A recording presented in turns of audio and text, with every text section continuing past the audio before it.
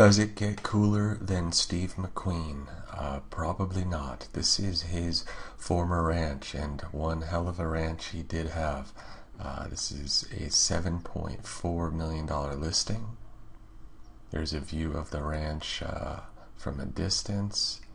If you are at all interested in Hollywood folklore or horses or natural beauty, this is certainly a place worth checking out. There's a river that probably runs just through the backside of the property there.